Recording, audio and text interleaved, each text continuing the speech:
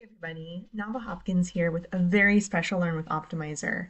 Today, we're going to talk about building the Optmyzr habit.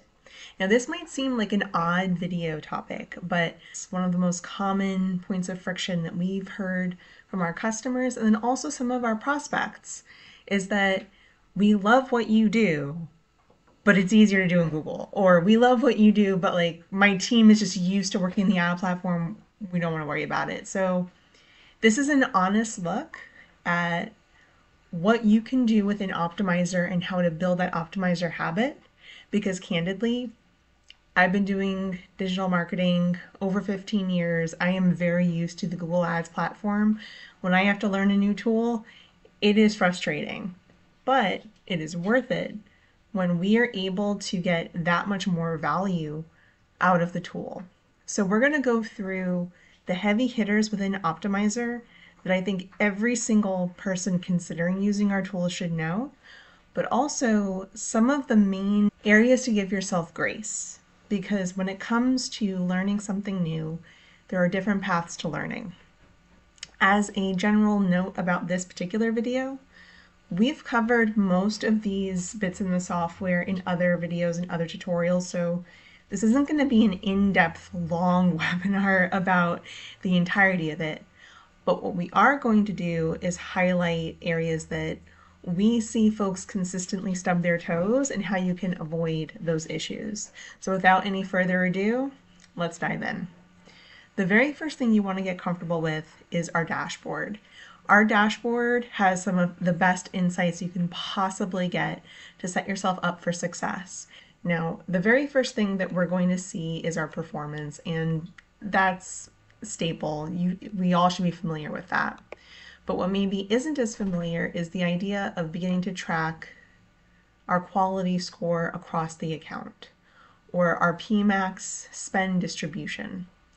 What our projected spend is going to be based off of this account and then potentially also across our different portfolio of business. That we have our quick insights, seeing which ideas are getting clicks and impressions. This is incredibly important when it comes to thinking about how Google is shifting to focus on if you don't have impressions, we're not going to waste the server space on this. Next, we have our PPC investigator, which we'll spend quite a bit of time on. And then we also have performance change that you can know exactly where to work. Part of why these quick insights are so incredibly important is that when you are working, it can be very easy to go to consistently the same campaigns, the same ad groups, the same parts of the account. And so part of your account gets a lot of love and another part of your account maybe gets neglected. So using the dashboard can really help you understand where to focus, where to work. I'll also point out the change history, the top competitors. These are some really impactful ways to analyze your account to know who's coming in the ranks. One thing in particular that's really useful about our top competitors over, say, auction insights within Google Ads, or getting that sense of share of voice with Microsoft, is that you can see this down to the keyword. So if I want to take a look and see what are those competing keywords, I can then find that out. So it turns out that one of our competitors is bidding consistently on our branded terms. That might be a sign that, hey, we want to be a little bit more aggressive on our competitor campaigns, or it could be a sign that, hey, you know what, we have to play defense with our brand. We may need to budget a little bit more for our branded campaigns, provided that we're getting enough value there. We also may want to take a look, hey, are we being a little bit redundant in our branded campaigns? The next thing we may want to take a look at is change history. And part of why the change history is so interesting is that it lets you take a look at what changes were made, not just by a human, but automatically. And part of why those auto-apply changes are so interesting is that there's a lot of bias around a change coming from the ad platform being inherently bad. And this is going to give you the data to prove it. Or it could give you the data to say, hey, you know what? That change is totally fine. I'm okay letting that run because I have these other protections in place. So part of why this change history is so useful is that it lets you check your assumptions, but it also gives you a very candid look at what is happening. So the next thing we're going to take a look at is our PPC account audit. Now, what makes Optmyzr so special is that we don't actually force any particular PPC strategy on you. If you want to run 100 different campaigns, each with an individual ad group, each with an individual keyword, go for it. If you want to run themed ad groups where you have 2 to 3 keyword concepts and 5 to 7 ad groups per campaign, amazing. If you want to run exclusively dynamic search ads and performance max, the world's your oyster. But whatever you set as your rules of engagement, you need to follow and you need to be held accountable for. So when we're thinking about our audits and creating a new audit, part of what is so useful about this, we can decide which resources we actually want to include in our audit and what will factor into our score. So why this is so incredibly important, many tools, including the ad platforms, have an inherent bias on if this is not going exactly the way that we think it should go, you're going to get a bad score, and that's going to reflect on your reporting, that's going to reflect in what you send to your clients, what you look at with your team. Optmyzr, and this is one of the areas where it's useful to break that habit of the ad platform or the ad tech telling you what to do. It's useful to own what you want.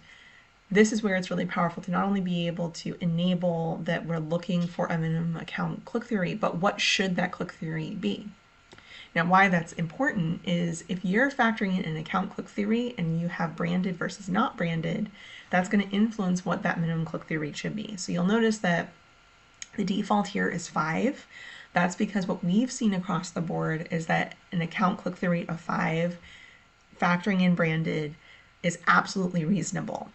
But you may say, you know what, my ads get those clicks. We may want to change that to a 8%, and that's totally fair. You might also say, you know what, I'm in e-commerce and I want a 1.5 average click-through rate, and that's totally fair. It all depends on what ad platforms you are running, and this does factor in what your video campaigns are, what your PMAX campaigns are, so on and so forth. Now, there are a number of different settings here, and I would encourage you to explore the full audit. We'll link to resources to explore it in depth. We're going to move on to our next tool to help build the Optmyzr habit, which is our blueprints. This is probably the most useful tool to help you understand what to work on. We recently did an in-depth Learn with Optmyzr focusing on AI blueprints. This is not going to be a rehash of that, but I do want to point out when we're looking at our blueprints and we look at our pre-builts versus the AI, the pre-built blueprints are very useful for getting a sense of what are the core workflows that the average advertiser is looking at, and maybe do I want to adjust those. So for example, if I'm looking at optimized campaigns on automated bidding and I want to configure this blueprint, you'll see that you're able to have PPC investigator, add new keywords, modify target ROAS, modify target CPA, reallocate budgets, and much like any blueprint, you can always adjust that blueprint. You can change the tool. Now it's worth noting that if you ever want to do a custom task, you absolutely can. And one thing I actually like doing for custom tasks is leaving notes for client management. So if I know that a particular client has certain requests or there's certain subtleties and I want to make sure that my team is aware that a thing happened, I'm going to go ahead and leverage a custom task to detail that, because the custom task can be go do this thing out of Optmyzr, but it also can be a note detailing of expectations and workflows. So that's just a useful thing to note there. The next thing we want to take a look at, and this is probably where I think most folks get stuck, is the rule engine. And I get it. The rule engine is effectively a blank canvas that is super, super powerful, but it also is super, super time intensive to get set up correctly for the custom interesting things. And that's why, as an Optmyzr customer, you always can ask, hey, can you help me set up an example rule engine solving this problem, just so that you can have a template that you can then copy to all of your other accounts. What I wanted to show you, though, in terms of building in the workflow of Rule Engine, is getting used to using the pre-built strategies as a starting point. Once you get comfortable, honestly, building from scratch is better because you have a lot more flexibility and there's a lot more kind of interesting things that you can do when you have full unlimited control. But as you're getting used to the Rule Engine, I definitely encourage starting with the pre-builts. And one of the best ones that you can take a look at is actually taking a look at your high performing search queries. Part of why this is such a useful rule is it will give you a sense of what is the average benchmark of what is considered high performing, and then you can adjust that to your own business. When we take a look at that strategy, we can see that there's a minimum conversion threshold here of 3. Now that 3 comes from looking at the period of time, which is roughly 7 days. It also is looking at how is the CPC and is it in shopping or not. Now it's useful to note that this is inherently a search only campaign. So it's looking at those queries coming from standalone search. It is not looking at shopping. In addition, it is also taking a look at in the last 7 days that you don't actually have those keywords. You'll notice that within Rule Engine, you have the ability to hover and adjust. So say I did want to edit that conversion threshold, you can make whatever custom variable you want. So if you want to adjust it, you can. If you want to add a new one, you can. One thing that is important to note about Rule Engine does not force you to make the change. Rule Engine can tell you that the thing is happening and you can make whatever decision you want about how often you're alerted, or it can in fact make the change. And this is where, when we look at the action, you're going to have that choice of add as a keyword or include in a report. Now note that if you decide to add in report, you are going to be alerted about the thing. So it is important to set your settings to confirm how often you want to hear from us and not set every single thing as an alert in the beginning. You want to kind of maybe have 3 or 4 ideas running as alerts so that you can get used to seeing what's happening. Do you agree with it?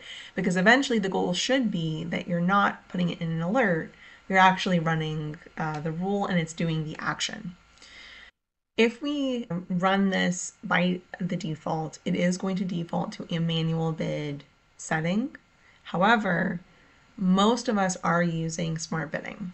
So I would encourage you, if you are going to use this pre-built, to actually uncheck set bid, because that will automatically just apply the rules of whatever smart bidding you're running at the campaign level or ad group level. So I'm going to click next, and you will be set with that rule. Now, we've talked quite a bit about what I would consider are the setup moments. And these setup moments, candidly, should take you somewhere between 3 to 5 hours to fully set up across maybe a week or 2 of giving it 15-20 minutes a day or every other day. And why that's important to set that expectation is once you do that heavy work of automation and giving it the learnings and putting in those protections, you then have much less work to do. If you fall into the trap of doing, I'm going to do this little thing here, this little thing here, this little thing here, I keep going back to the ad platform to do that little thing here, that little thing there, that little thing there, you end up keep having to go back and you end up keep having to do that work, and it ends up taking more time. So it all depends on your workflow. If you like doing that, amazing. But if you're looking for a workflow hack to actually get more time back in your day, investing those 3 to 5 hours at the beginning will really set you up for success. The next thing we're going to talk about is ad text optimization for RSA. Now, why this is an important workflow. When we think about our ad creative, it is very, very easy to set and forget, or to go, Google, you're making me deal with these average ad strings, or what have you. One of the nice things about our tool, when we look at all ads, we can see what the ad strengths are: fewer than 6 headlines, fewer than 3 descriptions, no pinned assets, and which ones are pinned. You can then start to see, okay, where might I have to actually invest effort? Because when we're thinking about ad creative, for most PPC marketers, the creative is something that we do. It's not what we love. There are some of us that love it. I actually happen to be someone who loves working on creative, but for everyone else that maybe finds it a burden or a struggle, it's nice to have that option. The next thing we're going to take a look at is the PPC Investigator. And part of why this is so special is that you're able to look at root cause analysis. And that root cause analysis is going to give you a much more intelligent view of what is happening and why. So for example, we see that we had effectively flat clicks. But if we were to change this to conversions and we ask it that question, we see that we're dropping quite a bit on conversions. So if we're getting flat clicks but down on conversions, something is wrong. Like, that's really something that we want to take a look at. And in particular, the fact that branded is not great. And if we remember at the beginning of the video, there were a number of competitors eating into branded. That's a sign that, hey, you know what? I want to bump up my branded campaign. In this case, we would go to our optimized target CPA for ad groups.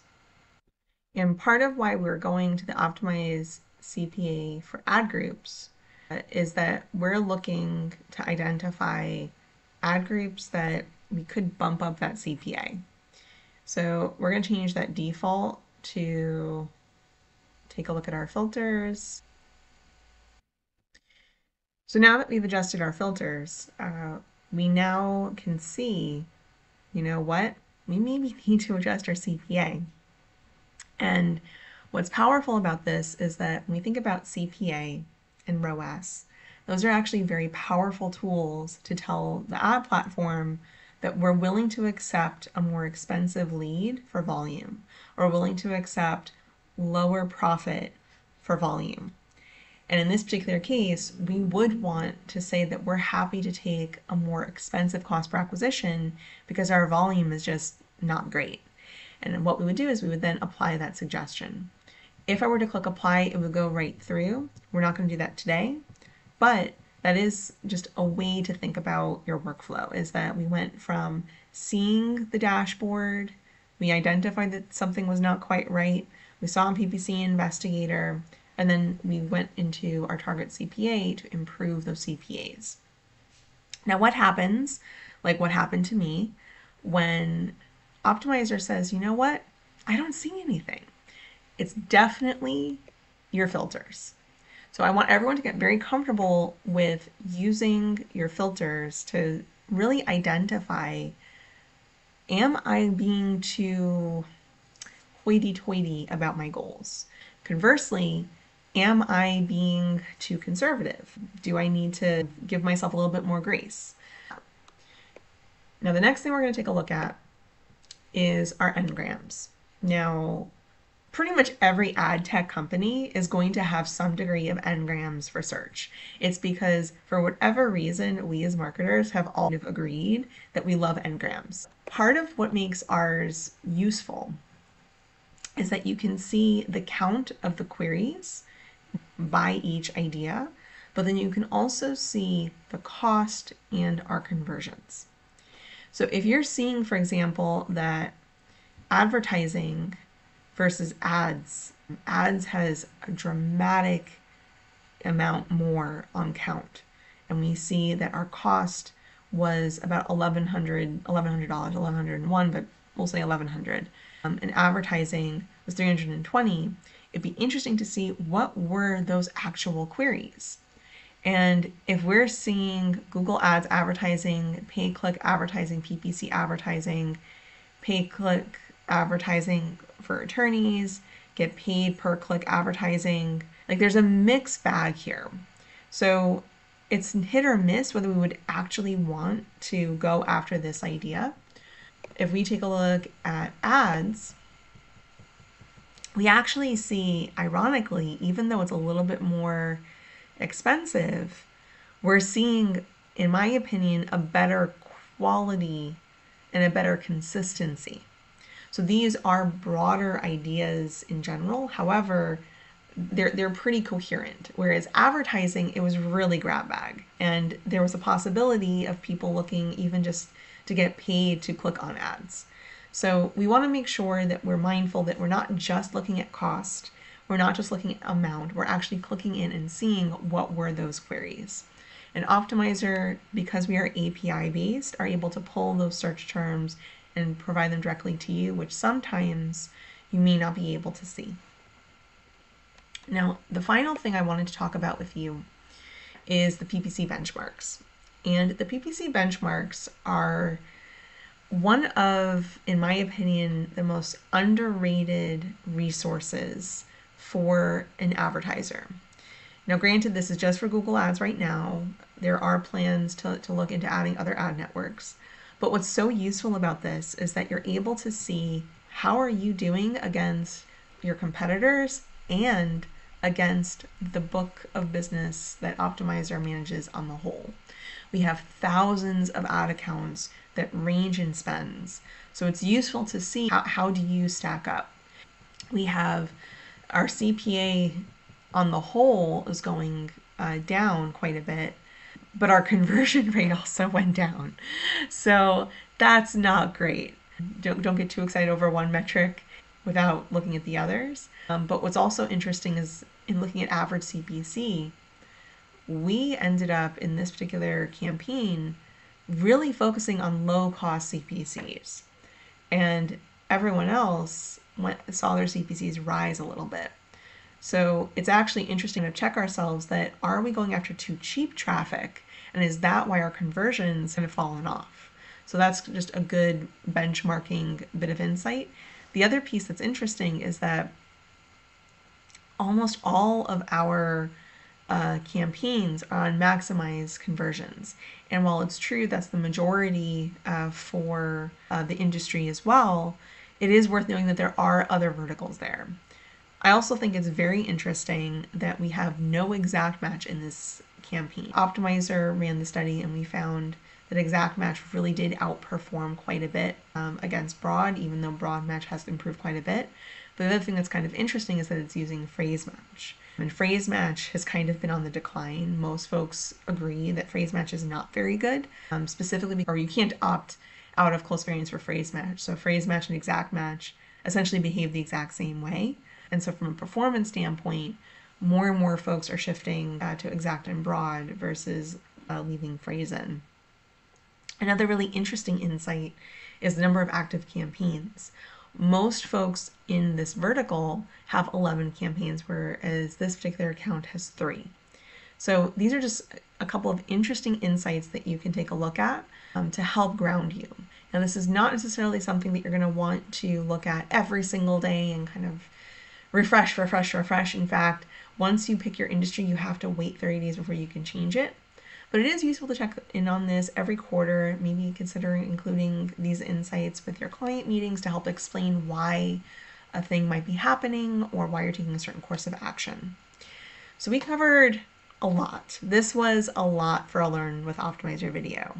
But part of the reason why we went so in-depth and why we covered so many things is that at the end of the day, Optmyzr does cover quite a bit.